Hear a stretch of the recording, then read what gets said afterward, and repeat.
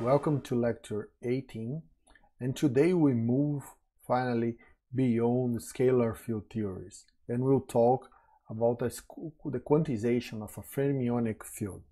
Right, so this is, you can find this in many books. I have listed all the references here. Some of them are doing canonical quantization, some of them are doing path integrals. In fact, Paskin does both. So this first set of sections here do the canonical one, and the other one does it to path integrals. So before we start with the quantization of the fermionic field, let's just remind ourselves of a few ideas of what are those fields that we're calling fermionic fields. For now it's just a name, but I'll show that they have Fermi statistics, right, eventually. So the idea is that there is a type, there is one of the representations of the Poincare group which transforms under these operators. So this is some representation of the Poincare group, of the Lorentz group, for a particular Lorentz transformation. So lambda here is a Lorentz transformation. And these objects are constructed in terms of these generators, S mu here, which are defined in this way, right? These are 4x4 matrices. These gamma matrices here are called the Dirac matrices. They are 4x4 objects, so there are two hidden indexes here. When I indicate those indexes, I usually use ij, right? But you have to be careful not to confuse those with the spatial part of the Lorentz index, right? And they also, beside these two hidden indexes here, they also have one Lorentz index, and these guys are defined by the Clifford algebra, right? So these brackets here mean anti-commutators, so I use these brackets for commutators and these ones for anti-commutators, and this is the metric of my space, right? So this is general. Of course, the specific form for the Dirac matrices will depend on my convention for the metric, right? And even then, even for a particular convention, I still have some freedom of choice here. So I have to be careful about what exact representation of the Dirac matrices is being used when you compare different references. And in fact, you have shown in an exercise back in lecture 1 or 2, right, that these generators satisfy the Lorentz algebra. So this is in fact a representation of the Lorentz transformations, and the guys that transform under these transformations will be my fermionic fields.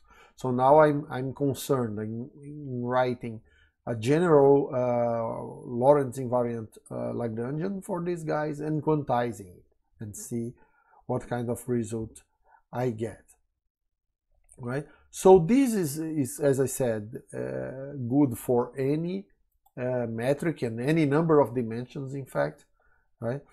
And in particular, just to give us some intuition of what's going on here, let's take one particular example. Think of a three-dimensional space. Forget time. I just have three coordinates, right? And this is just Euclidean 3D space without time, right? In that case, one particular representation for the Pauli matrix, for the Dirac matrices I could choose, is exactly the Pauli matrices, right? Defined in this way. Let me just write them real quick because I want to define our conventions here. So sigma 2, this is sigma 2, not sigma squared, minus I 0, and sigma 3 is 1 0 0 minus 1, right?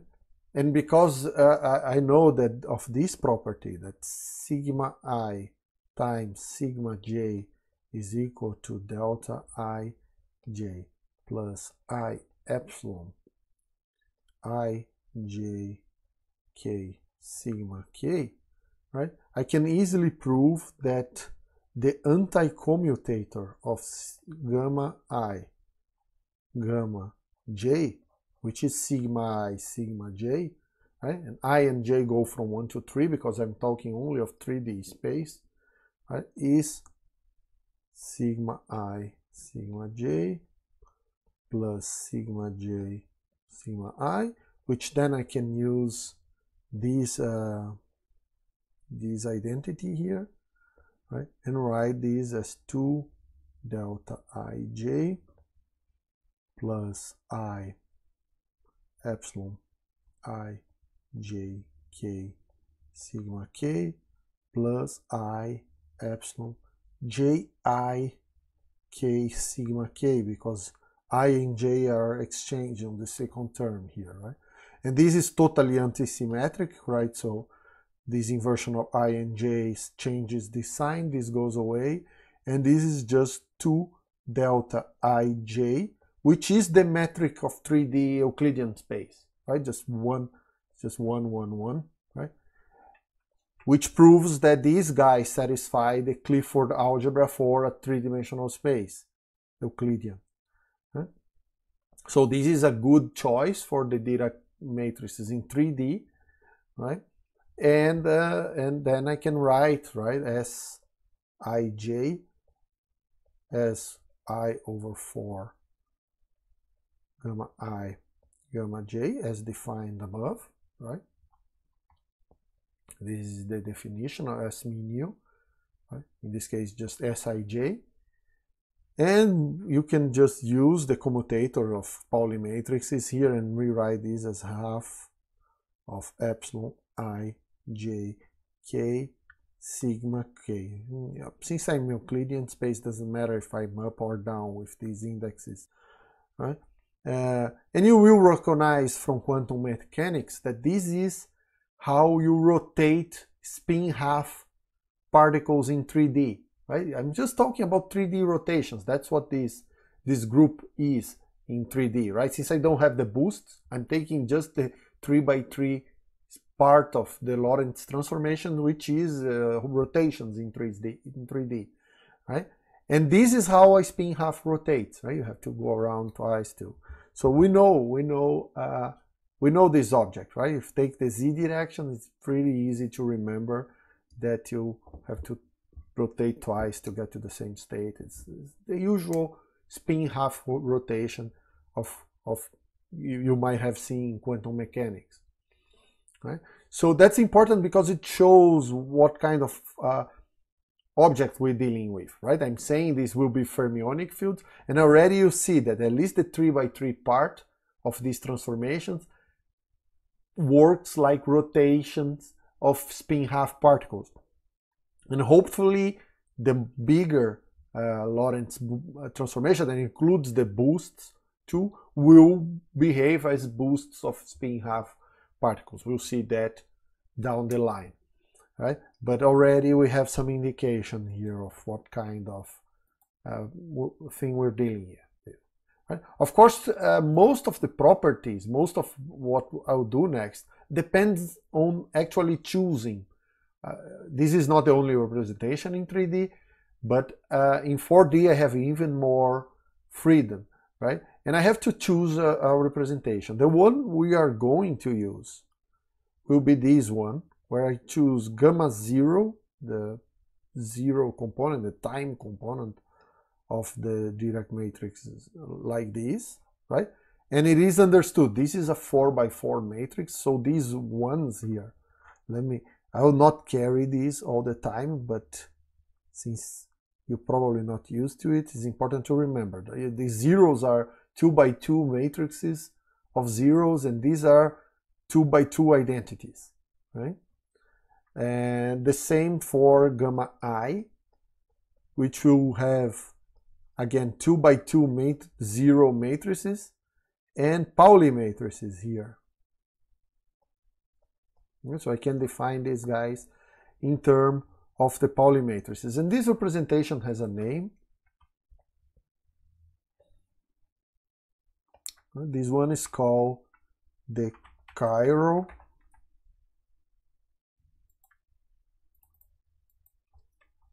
or the Weil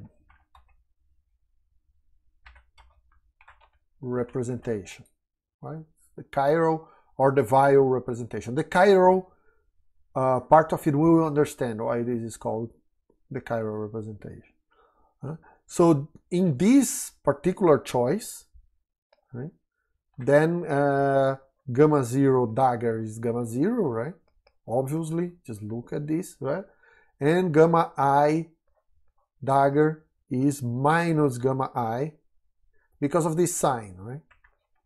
So if I take the dagger, yeah, you have to put all the Pauli matrices here and take a look, but it's easy to see that this is true. But this is already particular to this representation and a few others, but it's important to differentiate this property from, for instance, the Clifford algebra, which is true always, right, for any Dirac matrix.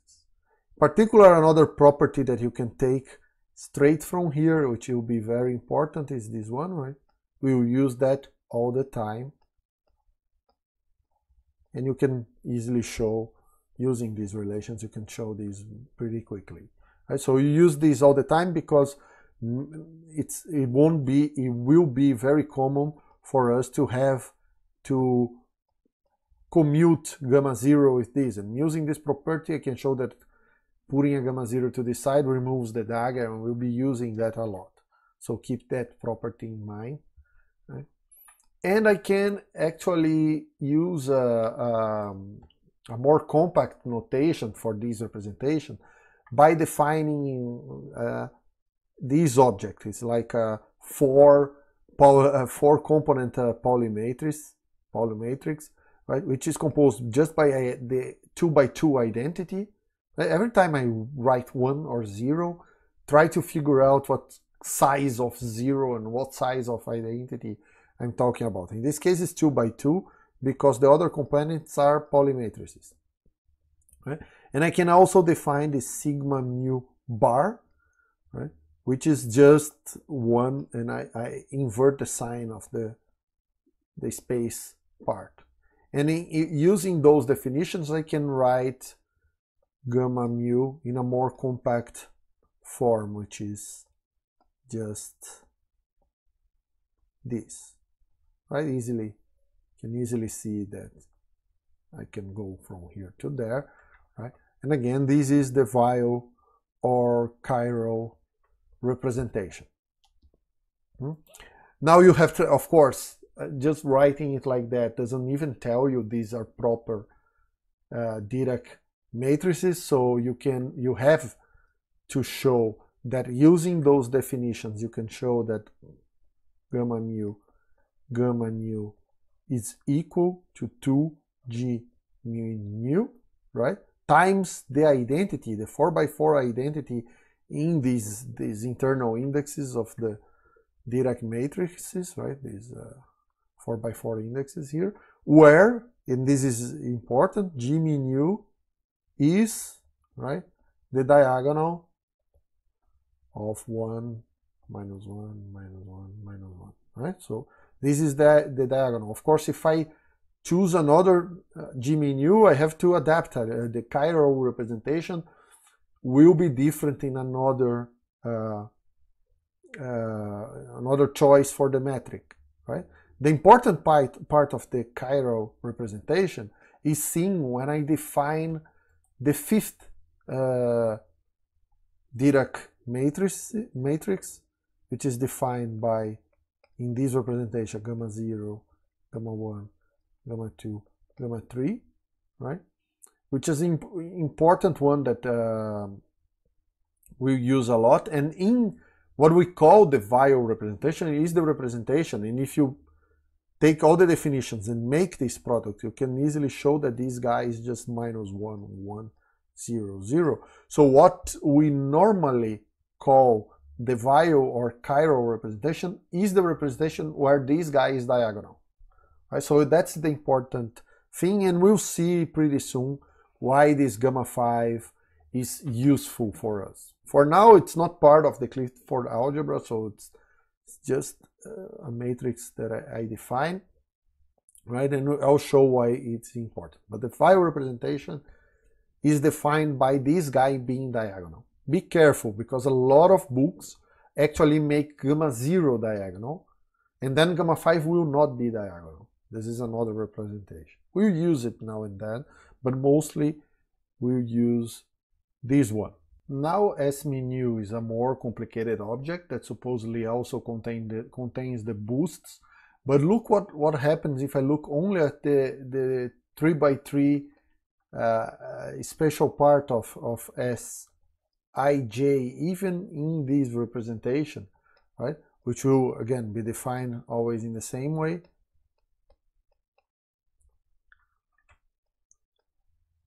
And I put this definition in, right? This will be just I over 4.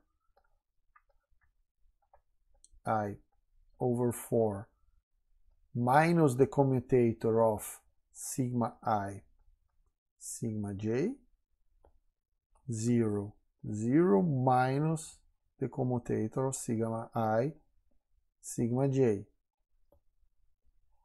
Which means that the whole thing is just half of epsilon I j k sigma k 0 0 sigma k. Remember, this is a 4 by 4 matrix, but again I have something that looks a lot like a rotation of spin half states, right? Like I had here. In fact, exactly the same thing. It's just half of epsilon I j k sigma k.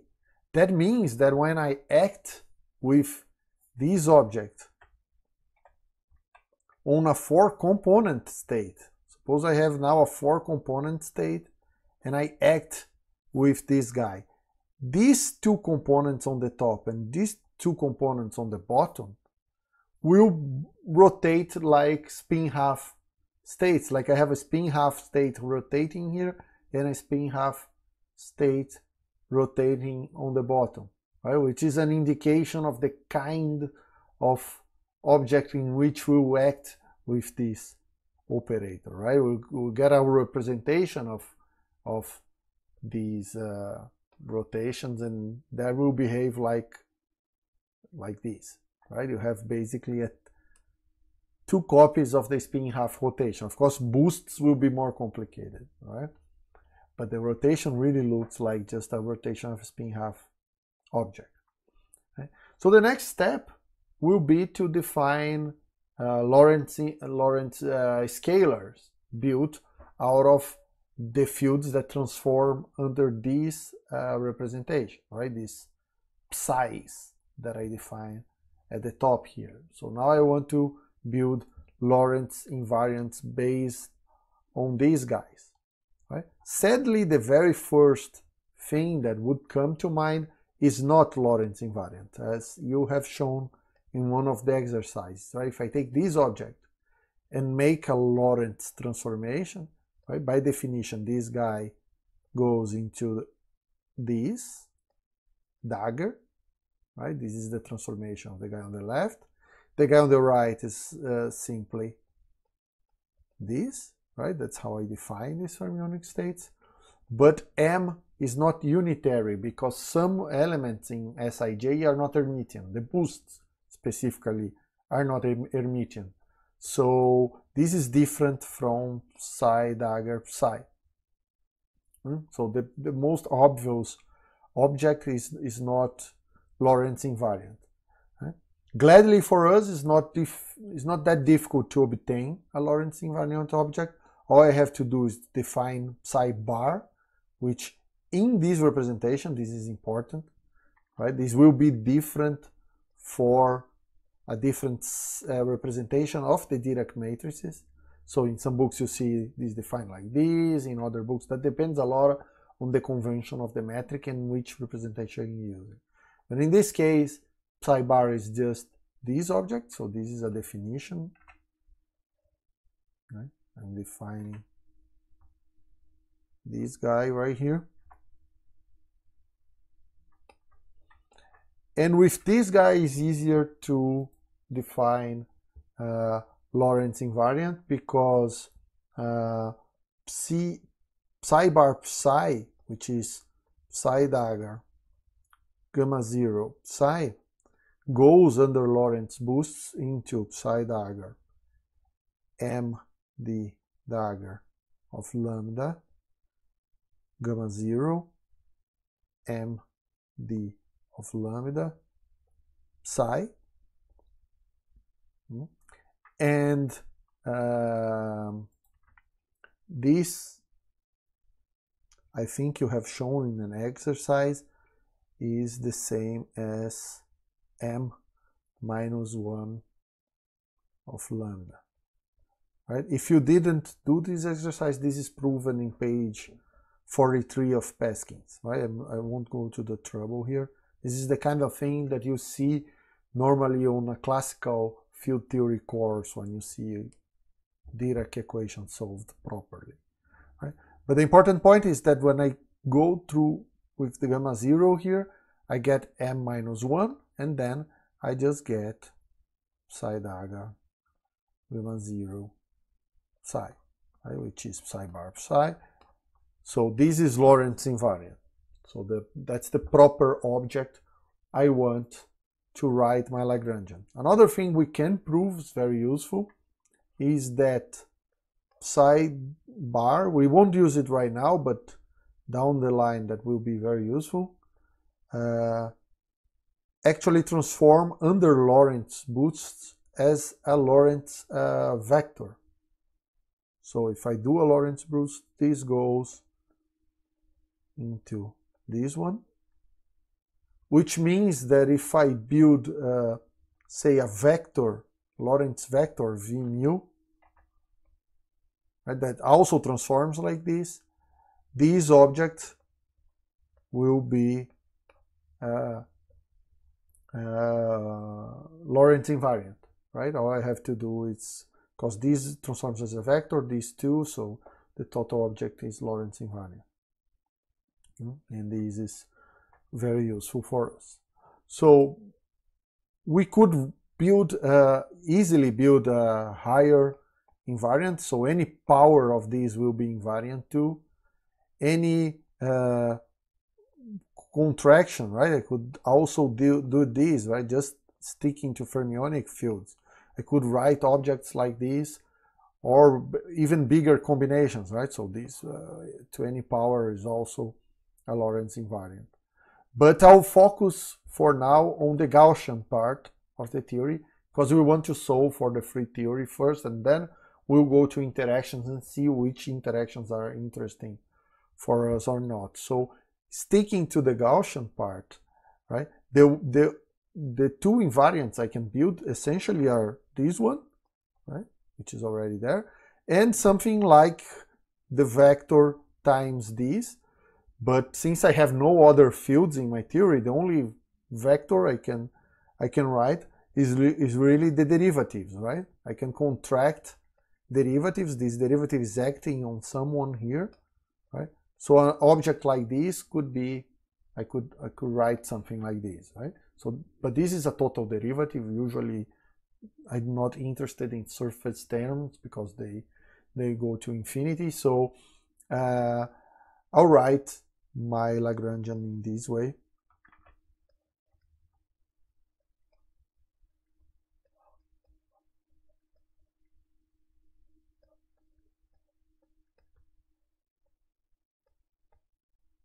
And everything else is convention, right?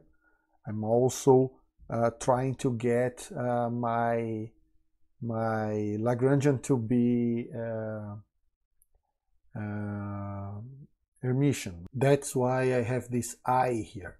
Also, you notice that I have this derivative acting only on this guy, right? And the most general thing would be also to write it acting on that guy, but that is redundant because, as I said, these two terms differ only by that total derivative, right? Which is I can disregard because it's just a surface term. So that's important. In fact, to show that this is Hermitian, you have to take the Hermitian conjugate and then change the derivative from one guy to another, which will get you an extra sign. And that's how you show this is Hermitian, and that's why I have this I there. So that's the action we work with, which is the most general thing, including only Gaussian terms, right? It's free theory, right? I'm looking at the free theory. And again, the same caveats as we had for a scalar field, right? This is already written as a mass here. I could guess this just by dimensional analysis. But again, the most general thing would be to put just some unknown number here, and later when we look at the spectra of the theory, we could try to identify this as a mass. Right? We frequently use the following notation. Let me define a thing here, which is the slash notation. So in this case, I can define del slash, the derivative slash, which is just this. Right? We use this a lot, especially for momenta. Since we have these Dirac matrices walking around, we frequently define objects which are the slash objects. So P slash means gamma mu, pu mu, right? And it is important to remember that when you see a slash like that, there's a Dirac matrix hidden in there. So this is a matrix, right? This is a 4x4 matrix. If I take this action and use Euler-Lagrange, right, I can just, again, I'm doing the same we did for the complex scalar field. Remember that this spinor is a complex number, actually a 4-component complex number, right? So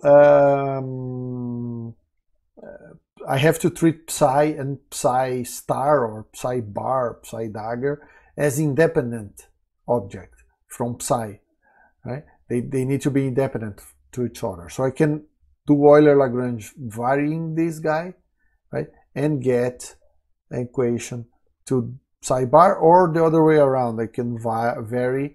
Then I need first to throw the derivative to this side, right, and do that. Or I can vary it in relation to psi bar and get Dirac equation. Right? So these are the fields that satisfy Dirac equation. Remember, there's a free index here, right? And so that is equation that is satisfied for each of the components of psi. So that makes clear that I'm solving now, trying to quantize the field that satisfies Dirac equation. This is not a wave function. Forget relativistic quantum mechanics, right? We're in field theory now. Right? So this is the field that satisfies Dirac equation. Now let's take a look at how these representations are really working in the representation for the Dirac matrices that I choose, right? So we have already seen that the 3D rotations, right, in space are assuming this form in the Weyl representation, right? So it's just a block diagonal thing with Pauli matrices here, which shows me these guys rotate like spin half states. Now let's take a look at the boosts, right? So the boosts are the time space part of this Sij matrix, the anti-symmetric part, right? And if I take all the Dirac matrices and put them together here, in my representation, the boosts come out like this, right? Which is also block diagonal. In fact, that's the beauty of the Weyl representation for the Dirac matrices, because when you look at something like that, it is pretty obvious, right, that you're talking about a reducible representation. Because if of course, these guys will act on a 4-component object, the spinor, right? But it should be clear that there is a smaller division here, which is this one. Let's take just this 2-component object and this second 2-component object. which are smaller representations of the same group, because this guy transforms in a completely independent way from this guy. They are never mixed by rotation nor by boosts, right? And they transform differently. So they have the same transformation under rotations, but different transformations under boosts. You see, there's a sign difference in the way this guy transforms under boosts from this guy. So these are two different representations of the same group, right? So what we're seeing here is that I can build this representation, which is a 4x1 object. Let me indicate this. This is a 4-component object, but this 4-component object can be divided into two smaller 2-component objects, which for now I'll indicate like that. Eventually I'll suppress these labels in yellow here, right? Because they will become redundant. This representation, which is reducible because it can be reduced to these two smaller ones, is called the Dirac spinor. So let me put a name here. And these two representations, each of them, is called a Weyl spinor, which are these 2x1 objects, the smaller and the real. In fact, these are the true irreducible representations of the Lorentz group. I will soon come back to the question of when do we want to use Dirac spinors or when do we want to use Weyl spinors. Of course, that depends on the physics we want to describe, but even when we want to use Weyl spinors, the tool set that we'll develop to work with Dirac matrices is so powerful that even when we want to deal with Weyl spinors, we'll want to also embed them in 4-component objects, right? That transform just like Dirac spinors, because then we'll be dealing with algebras of Dirac matrices, right? And the way we do that is a little bit confusing, because most books abuse the notation a little bit, but we'll define a 4-component object, right? That is just this. So I put this guy on the first two components and 0, 0, right? It should be clear that this, even being a 4-component object, transforms exactly like this 2-component object, because if I act either with rotations or boosts on this object, I'll be only acting on the first 2 components. The rest is just 0, right? And the same way we can define this 4-component right-handed Weyl spinor. Just putting 0 on the first 2 components and then the 2-component right-handed Weyl spinor at the bottom, right? Which will transform with the appropriate signs for boosts, right? So for now, I'm just calling these Weyl spinors left-handed and right-handed. We'll see down the line how this is connected with chirality, which is what left-handed and right-handed means. But for now, it's just labels. For now, what I'm saying is just how they transform under boosts differently, right?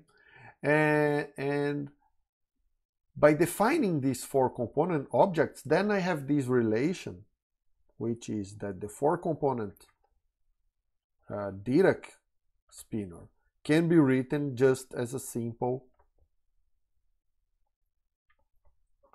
sum, right, of the 4-component Weyl spinors, right? Of course, we'll drop all these yellow labels here, but it should be in most cases, it should be obvious if you're talking about the 4-component one or the 2-component one, just by looking at the matrices that are acting on it. So there you have Dirac matrices acting on the 4-component ones, and Pauli matrices, right? These are Pauli matrices acting on the 2-component ones. So in most cases, it's obvious which one is it. You just keep that difference in mind, because we will not be carrying this notation all the time, right?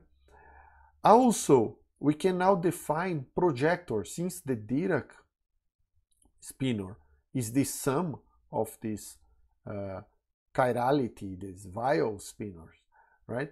I can actually project the Dirac spinor on its left-handed component or its right-handed component, and I do that by using the gamma 5 that I defined before, right? So gamma 5 is just minus 1, 0, 0, 1, right?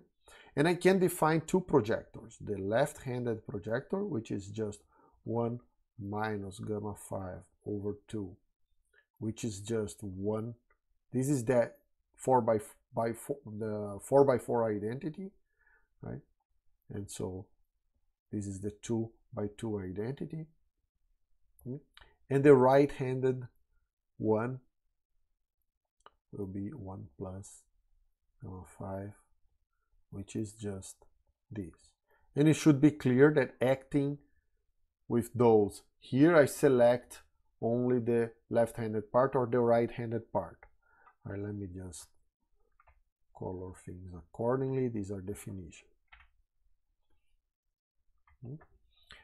And in this way, I can easily rewrite, right, this equation just as PL psi d plus PR psi d, so that psi L is just PL psi d and psi R is just this.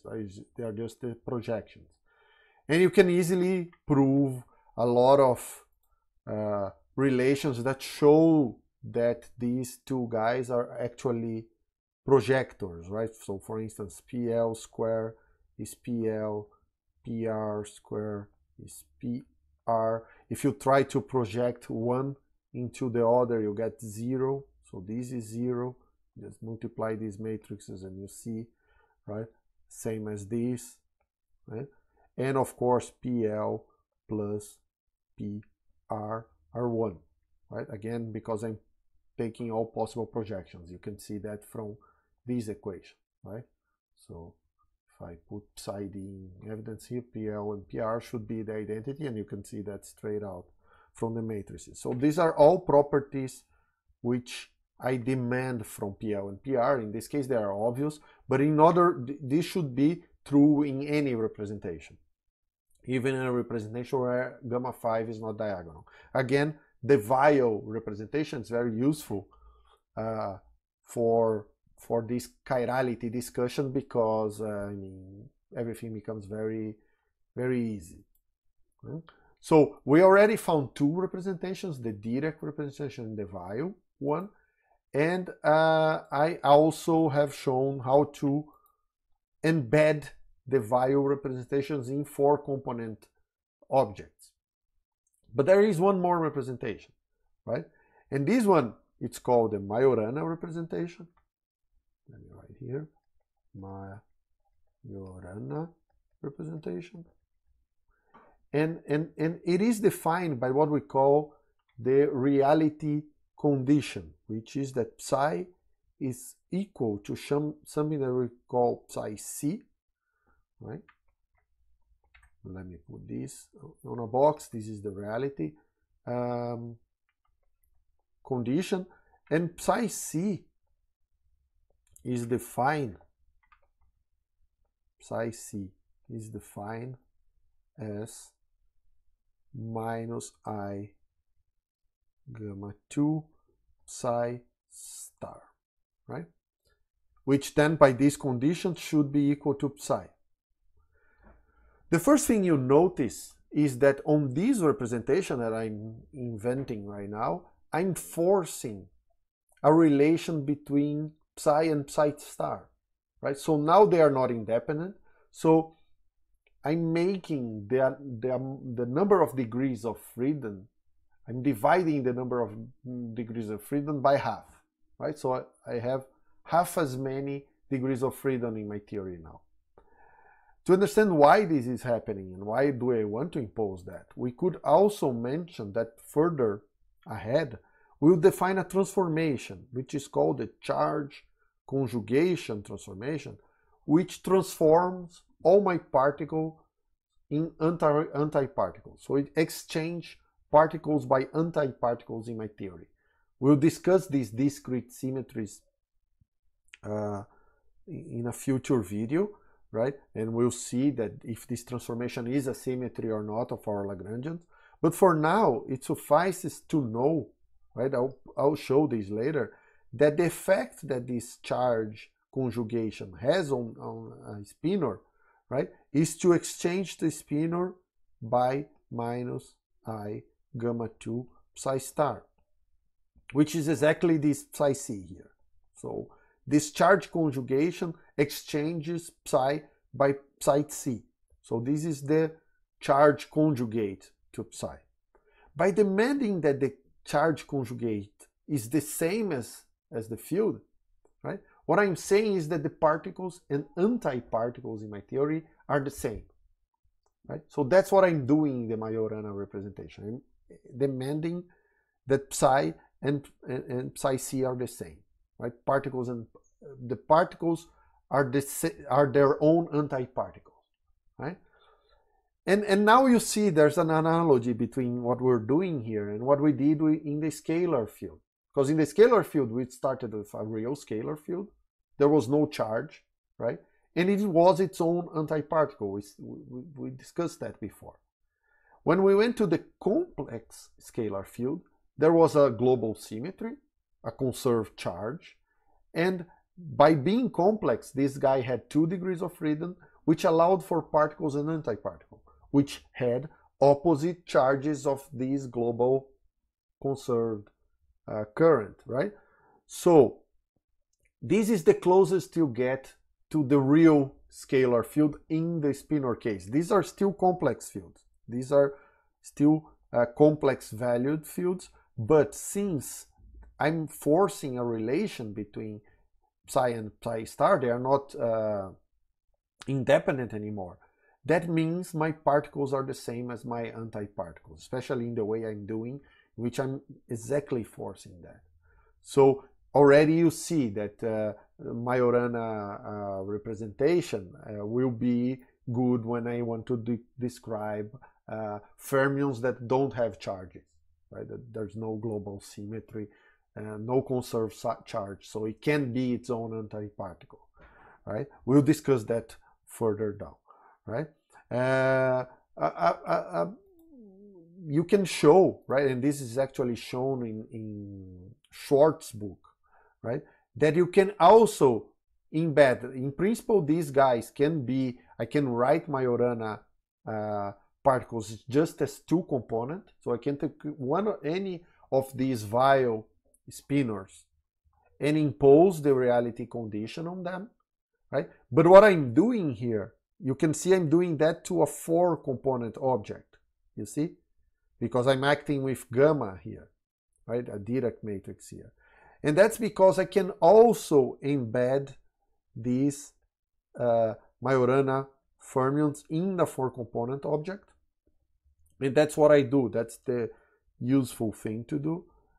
And I do it in this way. So what's shown in Schwartz is that this object written like this, so now this is just a 2-component vial spinor. Again, the same one, see psi L, so I only have one left-handed particle. I could do these with the right-handed, just with small changes here. But just having one of these guys, right, just one 2-component degree of freedom, I can write this 4-dimensional object that satisfies the reality condition. That's what is shown on Schwartz, page 192, right? And these objects also transform like a Dirac spinor, because sigma 2 psi L star transform under boosts like a right-handed object, right? So this is a right-handed object down here. Just one comment I want to make here to avoid confusion. You see that some books, Peskin especially, keep this charge conjugation as an abstract transformation, like I did here, right? I'm not really saying, defining a representation for this transformation, just saying that under this transformation, this goes to that. This is like Schwartz does. Peskin indicates that in this way, right? Just says that C, psi C, but this is very abstract. I'm just saying there is some operator that acts on psi, and since psi is an operator too, it must be acted upon from both sides, right? And this is the same, this is minus I gamma 2 psi star, right? So it uses this notation. Some other references, and in particular Nastasi's book, and also Lahiri and Paul book, which actually does this with very good detail if you get interested in looking, actually define psi C as the action of a matrix C, and now C is really a matrix, right?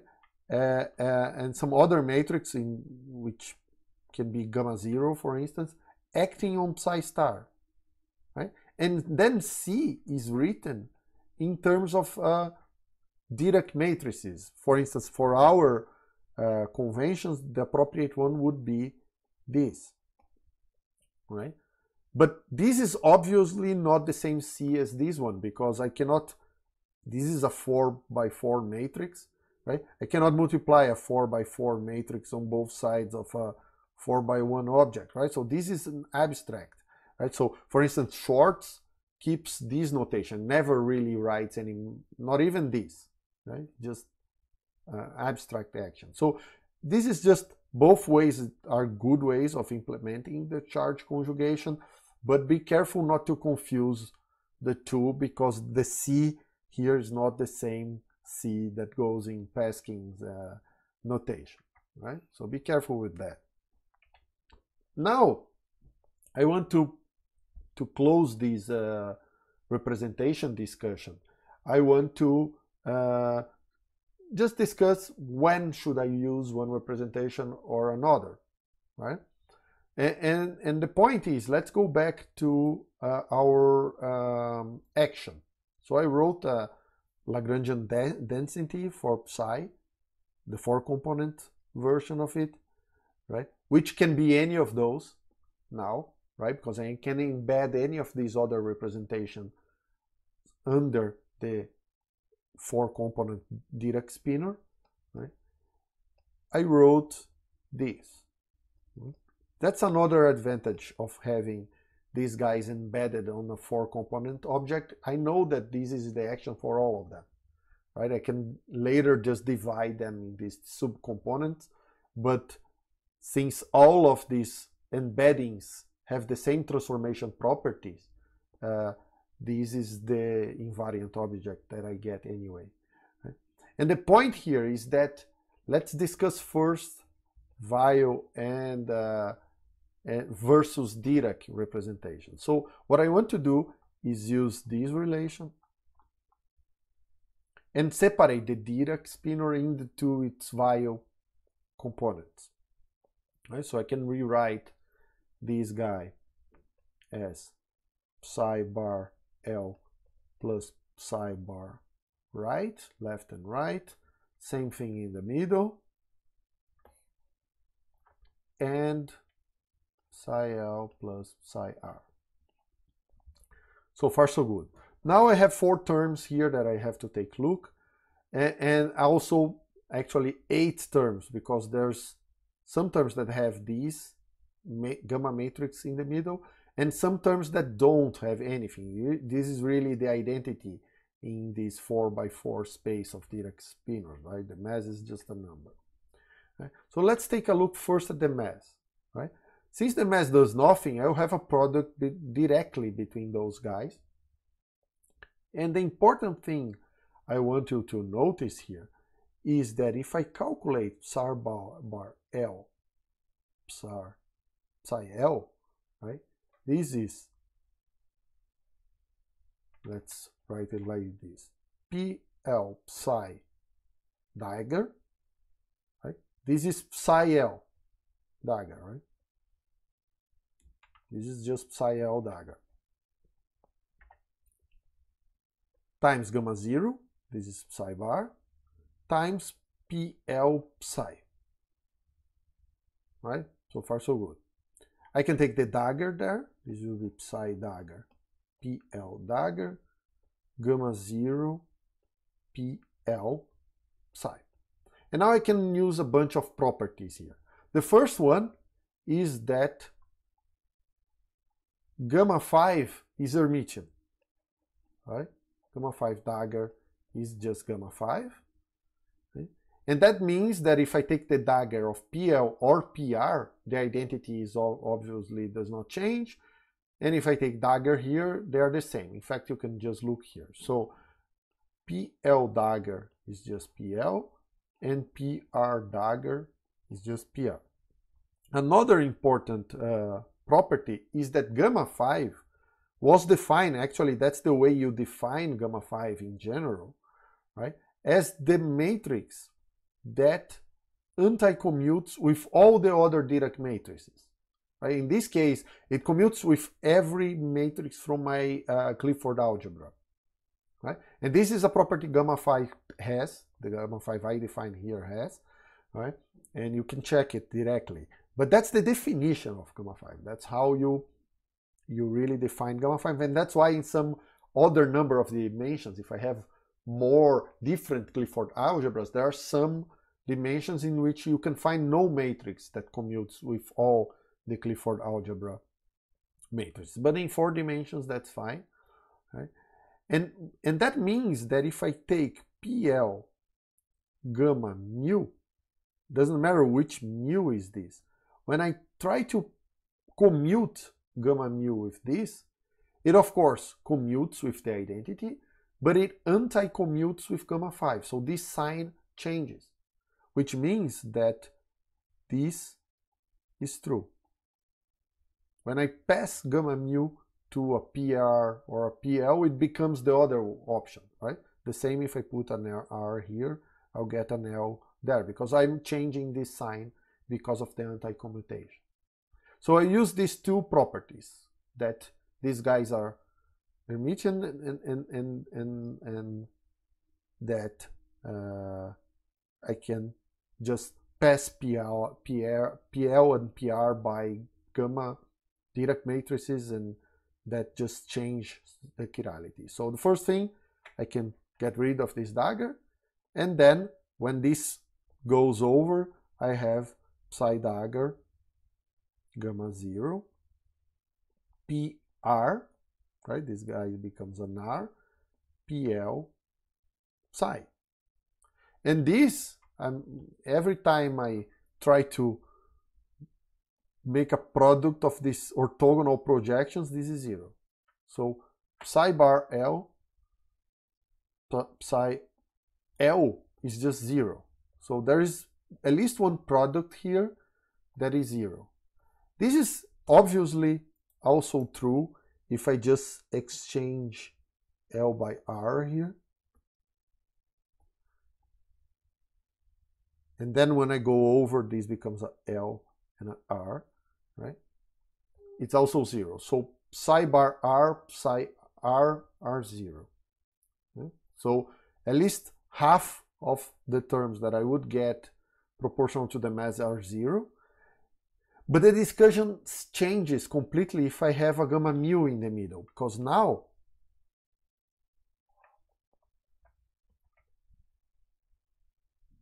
I'll have a gamma mu in here, right?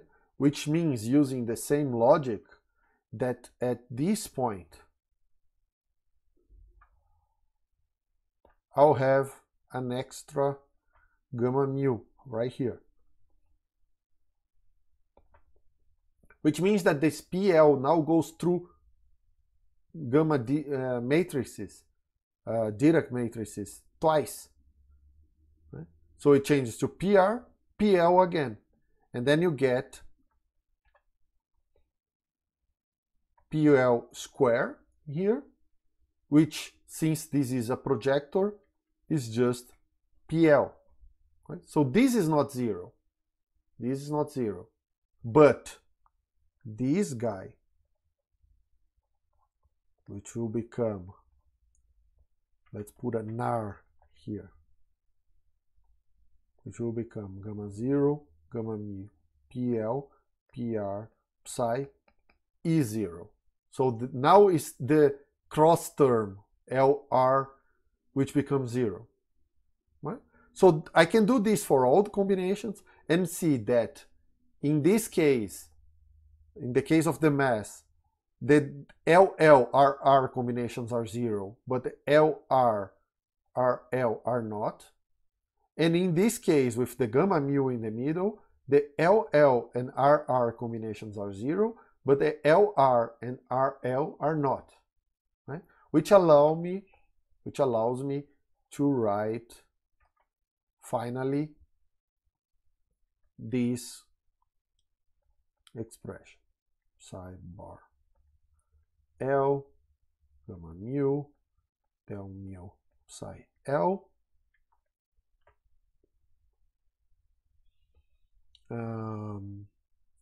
plus the same thing with the right-handed components plus minus the mass psi bar L psi R minus M psi bar R psi L. And this is the important expression, because now look at this expression. If I want to describe a massive fermion, a fermion that actually has a mass, right? I have to include in my theory both chiralities, because the mass terms are multiplying this product between the left-handed and the right-handed vial representation. So the Dirac representation is this direct sum of these two representations, right? Which I need in order to describe mass for fermions, right? Otherwise, if I only have psi L or if I only have psi R, I cannot put the mass terms. On the flip side, if the mass is 0, then I don't have those terms. I don't have these. My action just becomes this one if the mass is 0, right? Which means that the left-handed vial component and the right-handed vial component are completely independent, right?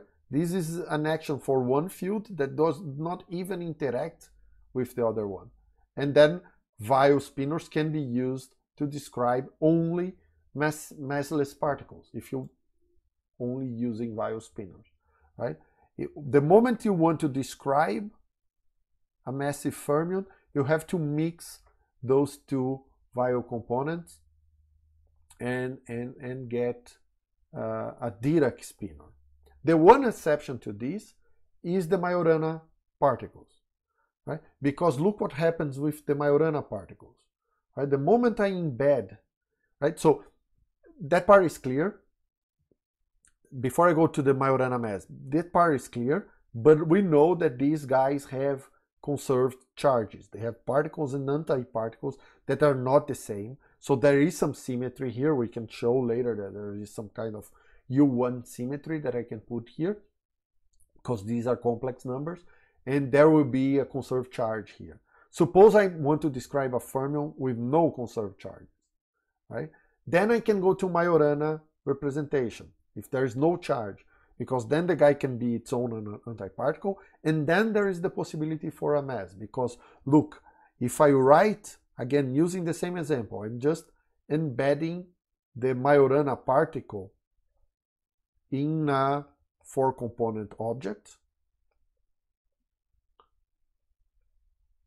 These are 2x2 components, and I'm enforcing the reality condition when I write it like that. Right? In this case, I have only the left-handed degree of freedom, right? And I have this complicated object that transforms as a right-handed, but is not independent from the first one, right? It's the same degree of freedom. In this case, I can write a mass, which is usually the normalization, put a factor 2 here, for the same reasons that in the scalar field theory I had a factor 2, in the complex I didn't, right? And if I use this expression, I can rewrite this as this mass term as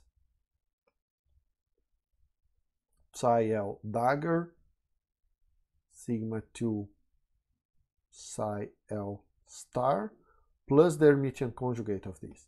See, now I'm describing a theory that has mass terms, so terms that are quadratic in the field, right? Without the derivatives, just quadratic in the field. There's a matrix in the middle, but that changes nothing. But only have one degree of freedom, which is left-handed. I could do the same for the right-handed, right? So the Majorana representation can be left-handed or right-handed, and I can get a mass.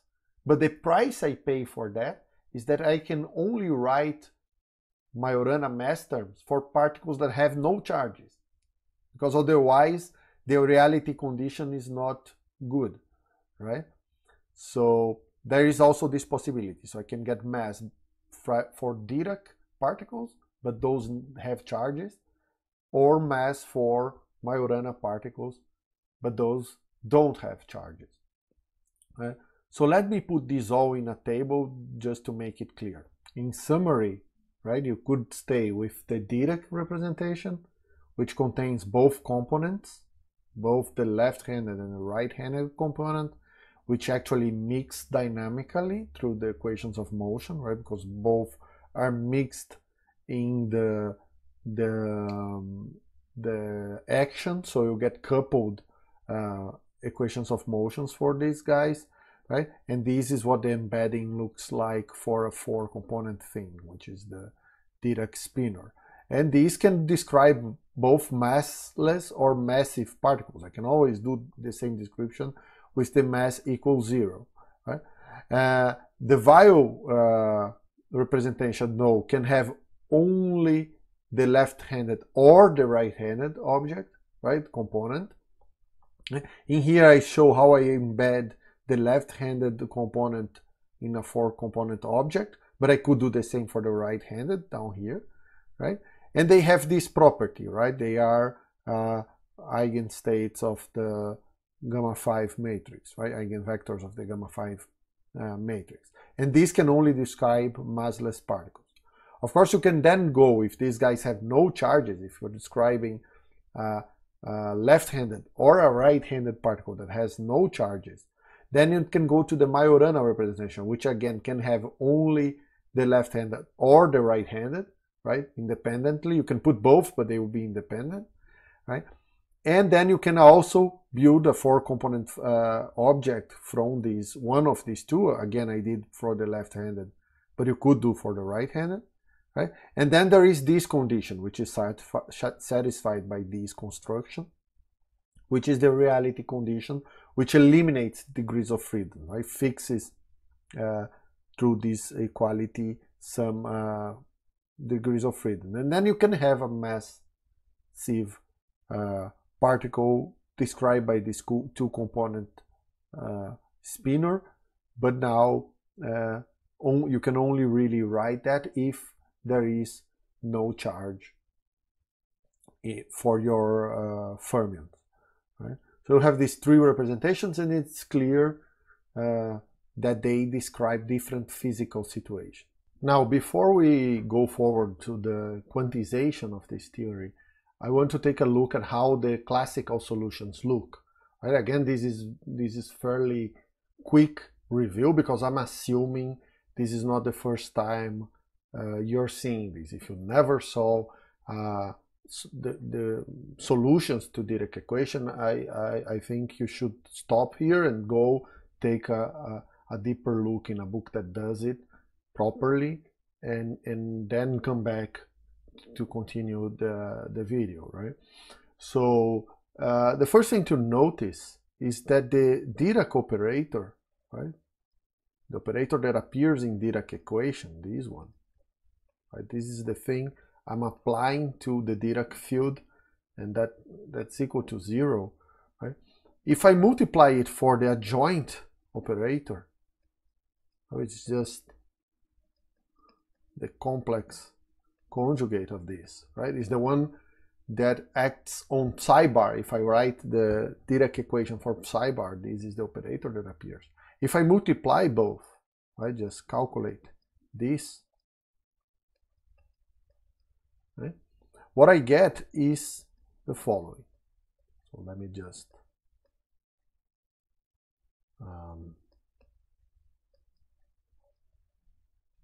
and this minus is the one that was here, so I can just write a plus here. And then I can use here a relation which we'll use a lot. So let me derive it in general. If I have any vector, say v mu, vector in the sense of a Lorentz vector, and I contract it with gamma mu, then I get v slash. That's what this notation means. But what I want to show is that if I calculate v slash, right, which is gamma mu, v mu, right? I cannot commutate gamma mu and gamma nu, right? But v mu and v nu are just numbers, right? So I can bring this v mu over here. And the point is I can symmetrize this by noticing that I can just do half of gamma nu, v nu, plus gamma nu, v nu. I didn't do anything here, right? But since these indexes are all summed over, I can rename these in this way. Actually, mu, right? It's just renamed the indexes, and I can, since these guys are just numbers, commute them, and rewrite this as half of the anti-commutator gamma nu,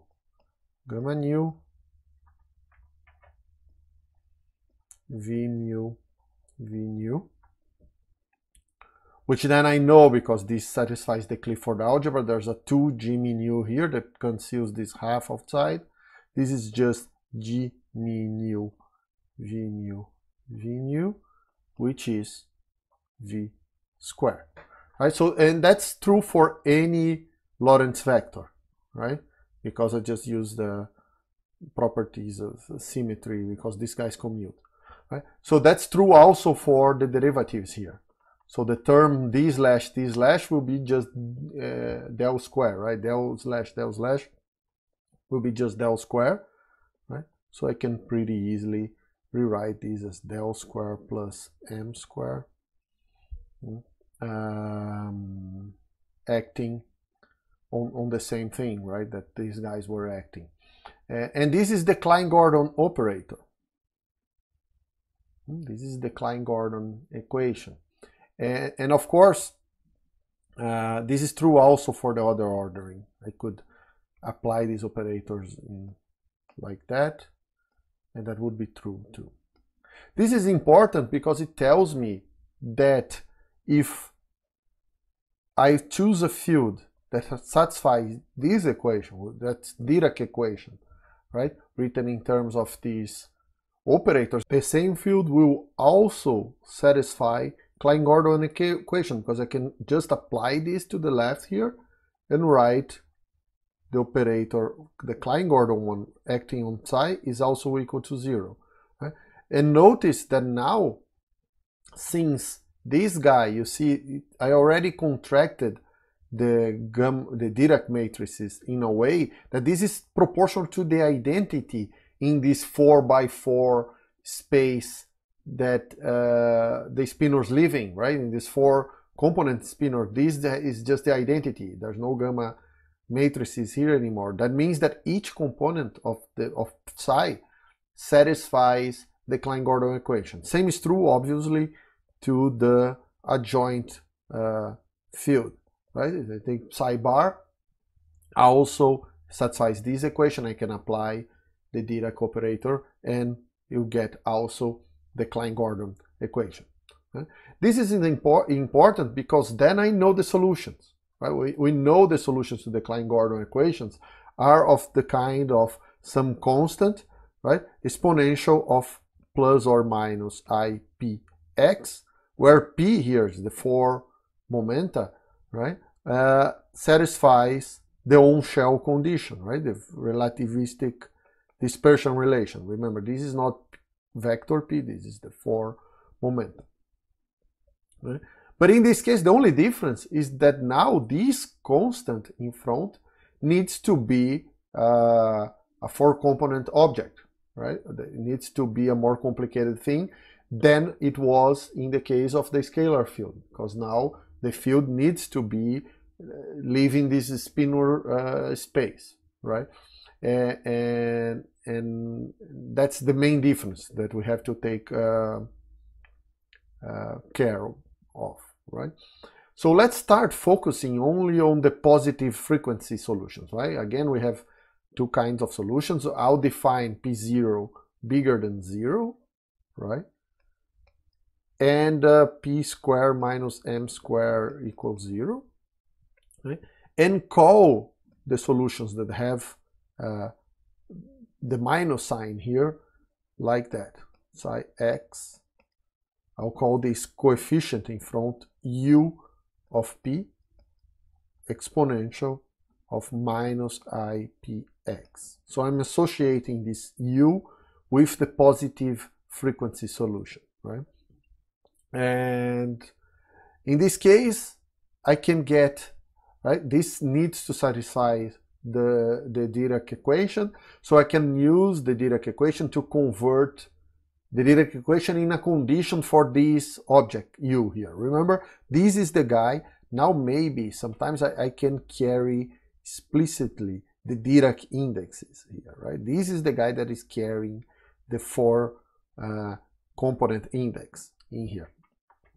And I just have to replace this in Dirac equation to get this equation for U. Right?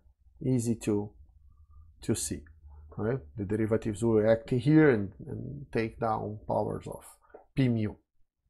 And again, P slash just means gamma mu, P mu.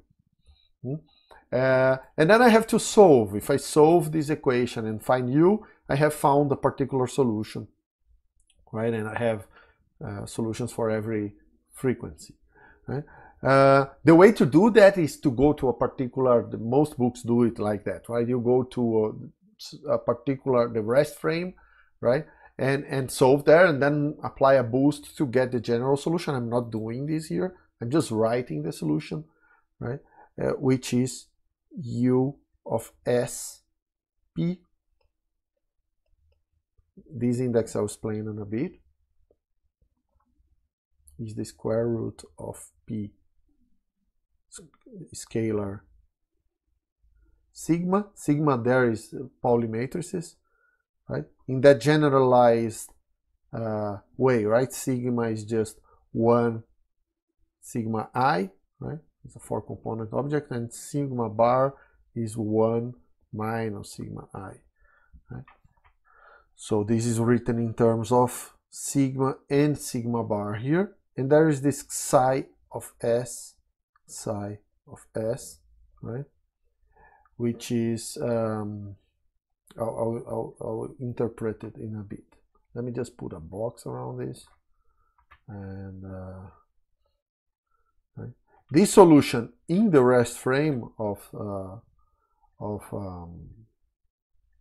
P, right, taking the 3 momenta 0, right, is just US that depends only on P0 because the other 3 are 0, and this becomes just the square root of M psi of S psi of S, right? And of course this guy, we know how rotations work on this, right? We also know how the spin operators act on these objects. Right? So these guys give the spin. I have to choose a spin basis. So suppose I take the z direction, then the spin matrix will be the third Pauli matrix, right? And it's easy to see that I can have a basis just choosing psi1 like that, which will be the spin up in the direction of z, or psi2 in the spin down direction for psi, and I choose some normalization condition for psi, right, which will be this one. Right, so this is the most general solution, and there are two solutions because I have two spin orientations, and those are two values of S. So S can be 1 or 2, and in this case I'm making the choice of 1 being the up in the z direction and 2 being down in the z direction, but there are more complicated choices that I could make. That's a basis for the orientation of spin.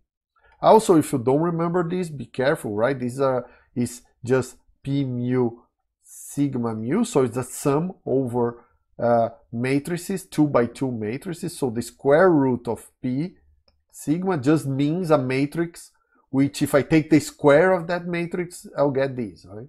So the square root of matrices, that's what it means, right? Is the matrix. If I take square of that, I get that matrix, and I will use that all the time. It's easy to show also that if you take the rest frame, you go from here to there. So these are general solutions I'll use for the positive frequency part. The negative frequency is similar, right? I just name psi of x as Vp exponential of plus Ipx. So now I'm associating this solution, this other coefficient, I'm calling V when it's multiplying the positive sign here, which is the negative frequency part. Right? Or again, this will later set the properties when I quantize this theory. These guys will become sort of creation and annihilation operators, so we'll have to take a look at that. Right? In this case, if I plug in this into Dirac equation, I'll get a different equation for V because of this changing sign here. I'll just get P slash plus M acting on V will be 0, right? Which means the general solutions are a little bit different. So Vs of P is equal to the square root of P sigma eta S minus P sigma bar eta of S. And these etas play the same role that the psi plays there, right? They establish a basis for the spin orientations. They satisfy same condition. And when I choose a basis for these guys, that implies in some basis for eta, right?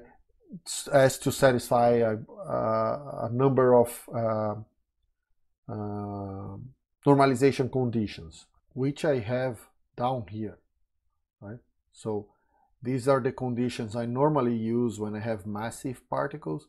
When they are massless, I have a more appropriate one here, but they are equivalent for the case where there are masses.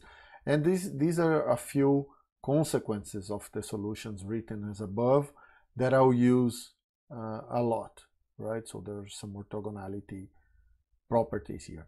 The important thing to notice and keep in mind here is that I found a total of 4 independent solutions, right? 2 for 2 values of S for the positive frequency part and 2 for the negative frequency part. And that's what you expect, since we already know that this rotates under 3D rotations, that is spin half particles. You would expect for each frequency to have 2 solutions, because you can have 2 spin or independent spin orientations, right? So that's so far consistent with spin half particle. So now the next step is to quantize this. So we know the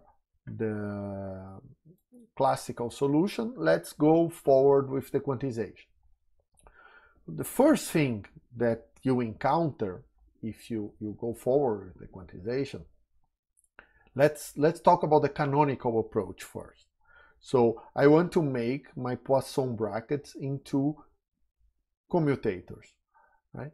If I do that for the Dirac field and then impose commutation relations that are using just commutators, I will get to a situation where I get a Hamiltonian that has the possibility to have infinite number of levels with negative energies, right? I won't show that here, that's shown on Peskin, and you show in the exercise. I'll give that as an exercise, right? In any case, we also expected, since we're hoping this will describe spin half particles, we also expecting these states to satisfy some kind of Fermi statistics, right? And that leads us to anti-commuter, to instead of using commutators instead of the Poisson brackets, we use anti-commutators. And then I'll show that the Hamiltonian is bounded from below. I mean, the spectra of energy is bounded from below, right? So the first thing to do is to find the Hamiltonian and the conjugate momenta, right? The Lagrangian we wrote for these guys is the following: gamma mu del mu psi minus m psi bar psi, right? Which I'll rewrite more explicitly in this way: I psi dagger gamma 0 gamma mu del mu psi minus m psi dagger gamma 0 psi. And this I can further simplify if I separate the time part from the space part here, right? Which will give me I psi dagger gamma 0. Take the time part, will be just gamma 0 del 0 psi plus I psi dagger gamma 0, and then the space part gamma I del I psi minus m psi dagger gamma 0 psi. This guy is just 1, right? Gamma 0 square is 1, right? Which makes this whole term just I psi dagger, and here I have just the time derivative, so this is psi dot. And this is convenient if we want to find the conjugate momenta, because we know that the conjugate momenta for psi is just del Lagrangian del psi dot, which is in this case just I psi dagger, right? So the conjugate momenta to psi is essentially psi dagger, and you have this I in front. That means the Hamiltonian density will be d psi dot minus the Lagrangian, and that I can get easily. I will be p psi dot minus I psi dagger, right? This term, psi dot, which is the same as this because this is just pi of psi, right? So these two cancel each other. And the rest of the Lagrangian, I just change the sign, minus I psi dagger, gamma 0, gamma I del I, psi plus m psi dagger, gamma 0, psi. And that means my Hamiltonian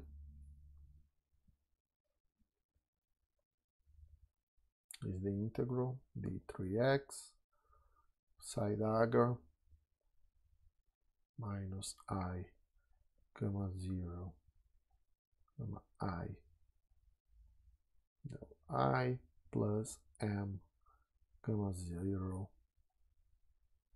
psi. These two terms, right? Let me put a box around this because we'll use it later.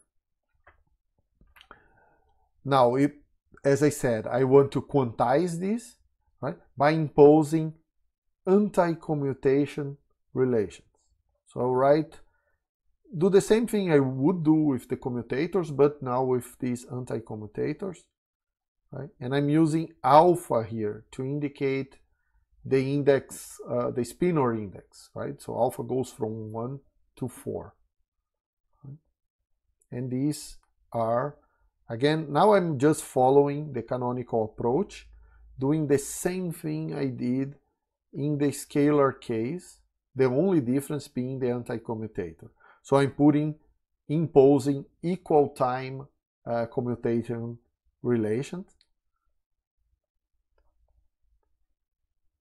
because we know that for different times we'll get to the propagators and that is coming down the line. And now, of course, I also have to care about these indexes, these new indexes that I have, and this is the relation I impose because that was already in the Poisson brackets of the theory. If you calculate the Poisson brackets, you see that, right? And everything else, every other combination is 0. Right, so this is equal to this dagger, which is 0. The most general solution for psi can be written in the following way. Right? And here I'm already following many of the discussions. I mean, I'm following what I did for the scalar field. So we know from the discussion there that this is the appropriate normalization, and you can check that same is true here, right?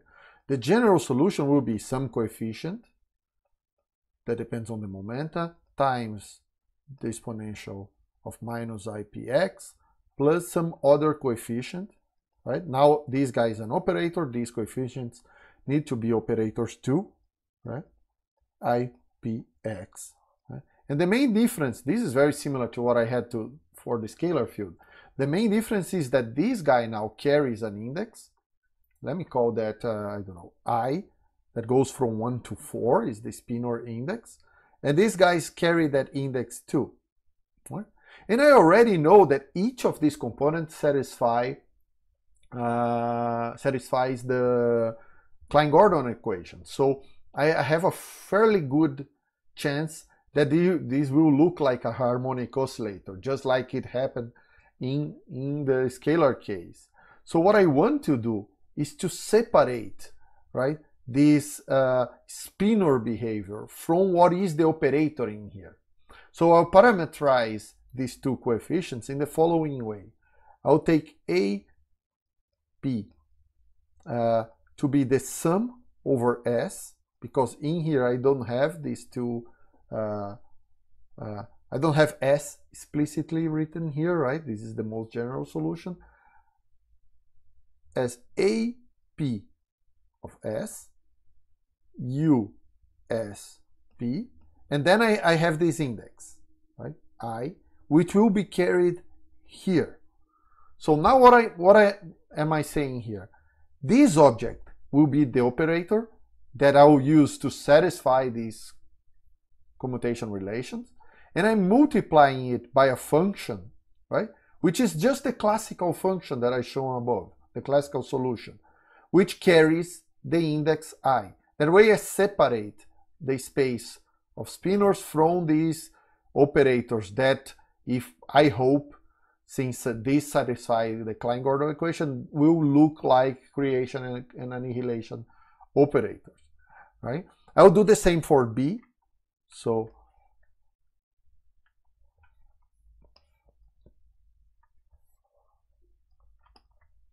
I'll call this B of P, will be the sum. And I'll call this guy B. I could call it A dagger, but we know that we have seen this before in the complex scalar field, right? I cannot call this A and A dagger because they won't have the proper commutation relations, right? Eventually I'll do the same for psi bar, and psi bar will have B and A dagger, right? Same as the complex scalar. But if you want, you can put A, B, C, and D, and later check which are the pairs of creation and annihilation operators.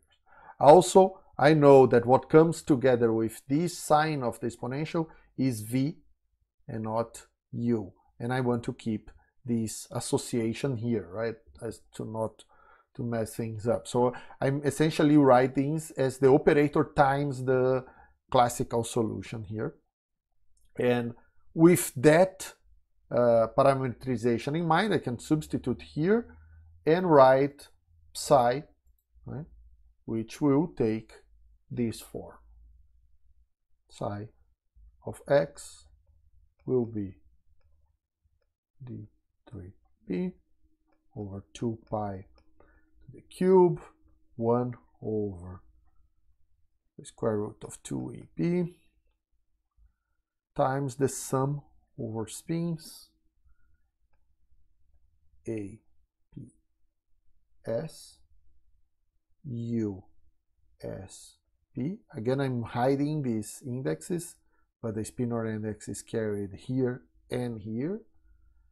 Exponential of minus I P x plus V S dagger of P V S of P exponential I P x, which then implies that psi bar, right, if I multiply, take the dagger and then multiply from the right by gamma 0, right, I get psi bar, the proper psi here, okay, which will be very similar to this. So the whole normalization here is the same. I also have this sum over S, right?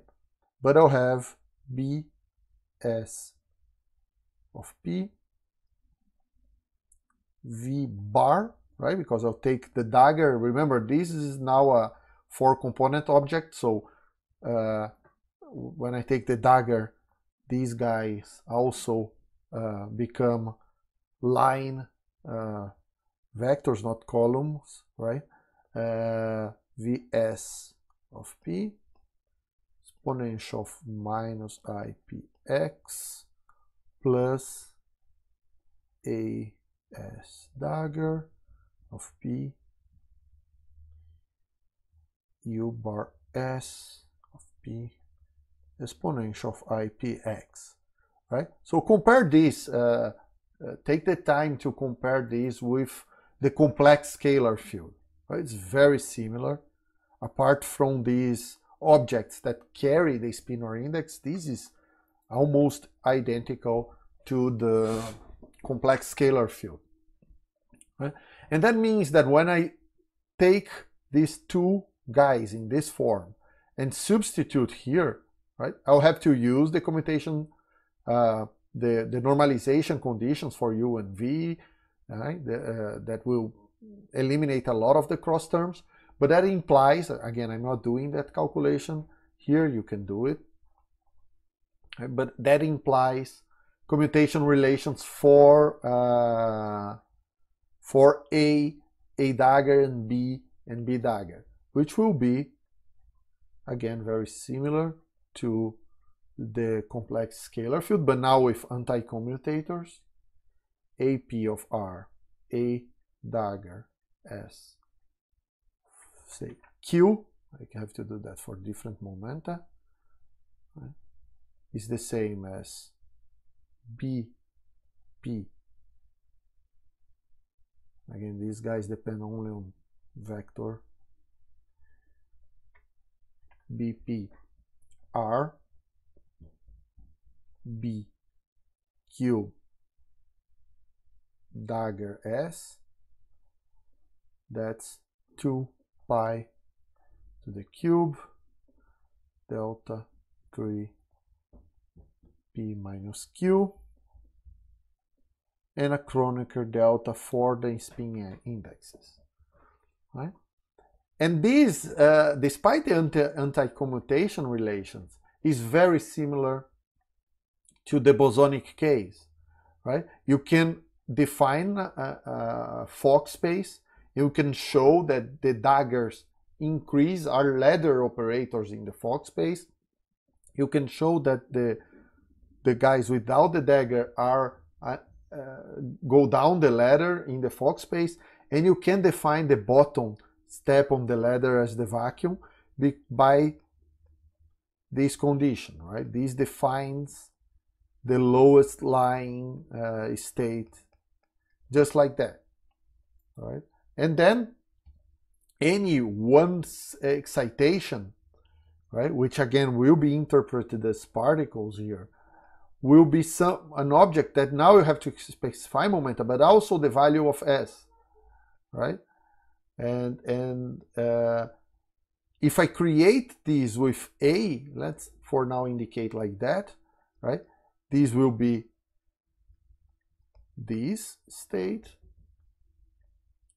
AS dagger P acting on the vacuum, right? So I have to specify both the momenta and the orientation of spin of the excitation I created.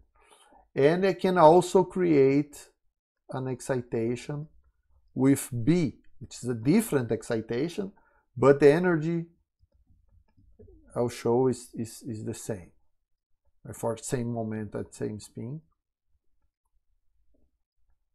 Right? The main difference is that now, since instead of have commutation relations between A and A dagger, I have anti-commutation relation. That implies, I just have to substitute here, right? That implies that AP S dagger square, right? I just put the same operator twice here, right? This is 0, right? Not here, but you know, A dagger is 0, right?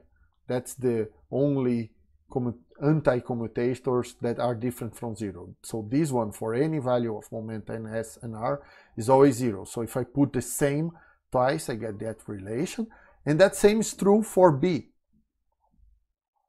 BP S dagger square, right? And that implies that if I take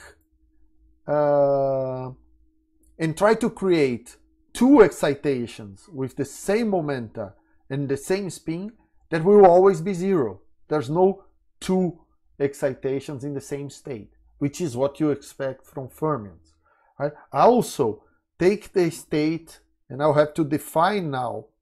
That was not important for scalars, but now I need to define an ordering here. Why? Because let's suppose I have defined this ordering as this. There's some normalization, which I don't care about, and some square roots and whatever, right? And I'm saying that this ordering here implies this ordering of the operators here. Suppose I'm creating the same spin, but different momenta, acting on 0. So PK, PK. That is not the same as the opposite ordering, because if these guys, again, satisfy a condition like that, which means they anti-commute, so this is minus the same normalization, A, K, S dagger, A, P, S dagger, which then following my notation there is minus K, S, semicolon, P, S, right? Which shows that these two particle states here are anti-symmetric under the exchange of particles, which again, very Fermion-like. And that's all consequence, everything is a consequence of using anti-commutators at the start. But remember, this looks like a choice I'm making, but again, it comes from the representation by a very particular way. If I use the wrong commutation relations, I get a Hamiltonian that is not bounded. I mean, the spectra of the Hamiltonian will not be bounded from below. So infinite negative energies will be available if I use the wrong commutation relation, right? So let's look at the Hamiltonian, right? I'm saying that now if I write the Hamiltonian, I just take all those forms for psi and psi bar and I substitute up here, right? And rewrite the Hamiltonian. What I'll get is this.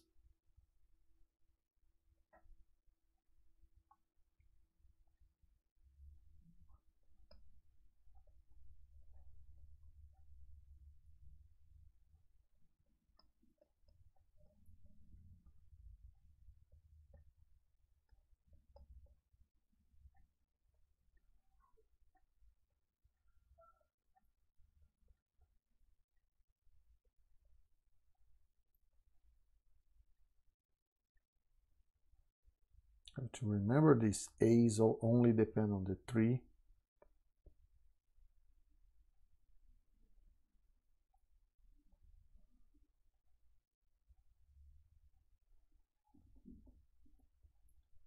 Which I can rewrite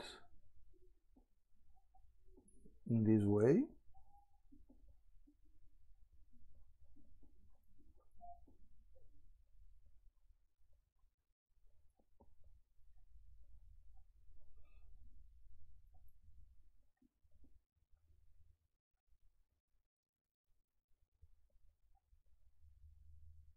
Which is the normal ordered way, except for this term at the end here.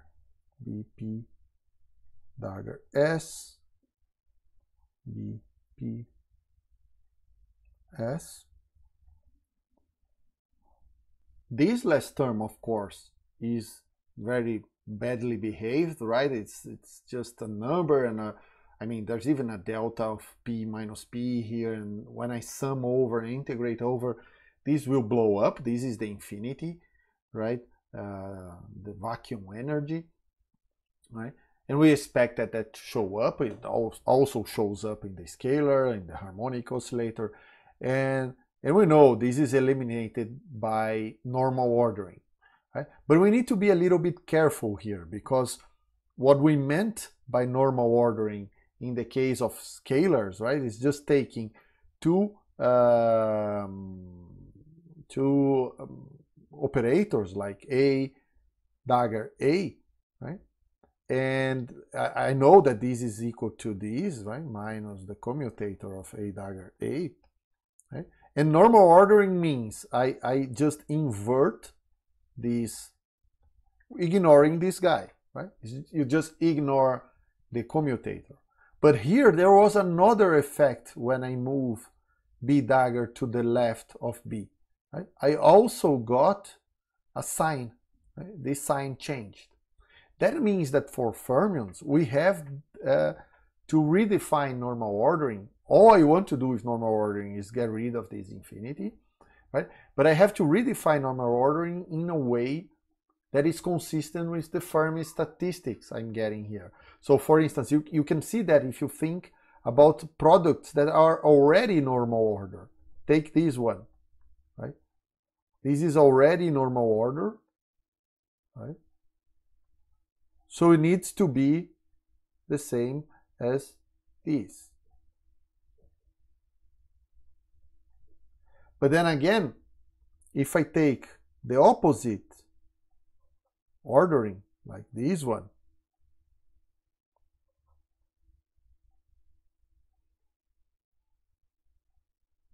when I apply normal ordering, I don't want to matter how I'm ordering the guys in here, right? The normal ordering will be the final ordering, and you know, this will be this, right? QS RPR, right? Which then I know if I commute these two guys, and here I'm not throwing any commutator away, I'm just exchanging the order of two guys that anti-commute, I can see that this object is not the same as this, right? There's a sign difference between them. So the normal ordering itself needs to be careful with when I commute fermionic operators. So I'll redefine normal ordering in a consistent way so that the normal ordering of H on the first line here is the second line without these infinities. And the definition I'll use is this one, AR, P, A, Q, S, dagger. It's equal to minus A, Q, S, dagger, A, P of R. Right? So that when I am forced to move fermionic operators around to normal order, I have to keep track of how many steps I took over other fermionic operators to get to the normal ordering, and I have a -1 to n steps on the left here. Right? I have to keep track of that so that I only get rid of the anti-commutator and not lose track of the fermionic character of these, right? Of course, these will have implications to Wick's theorem to fermions. We'll see how that works when we get to Wick's theorem. Right? So this is all I wanted to say for today. Let me see if I forgot anything. No. So this is all I wanted to say for today. We'll take a look on next video how the path integral quantization works for fermions, and then we'll go forward to Feynman rules and get to the point where we can actually calculate scatterings with fermions. See you then.